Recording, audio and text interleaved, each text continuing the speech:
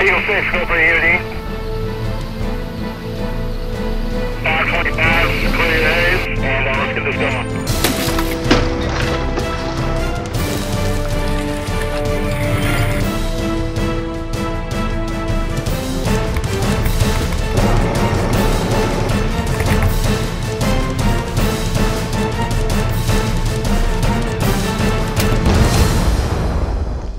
My name is Nicole Robinette, and I'm an EOD tech in the United States Navy. I didn't consider the military until well after college.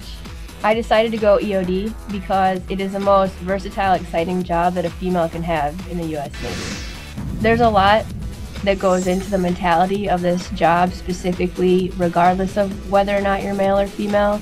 There's a certain mindset that after you've been in the community for a while, you realize that we all think a lot alike.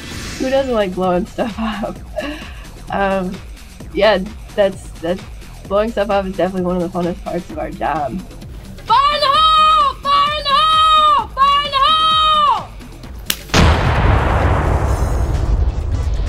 When we go on a call, there would generally be 3 of us, and there would be 1 team leader and then the other 2 team members.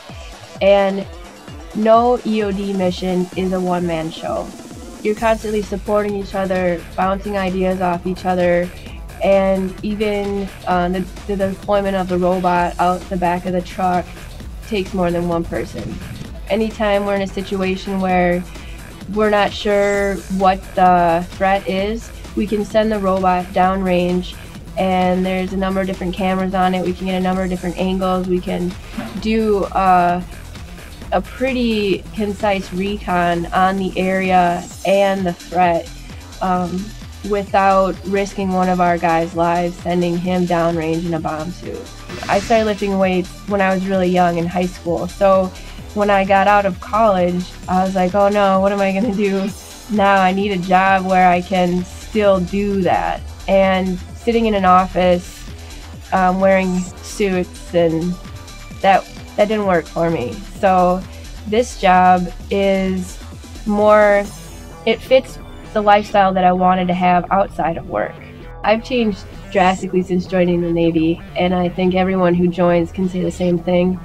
The Navy can be incredibly beneficial. The military in general can be incredibly beneficial for a variety of different people.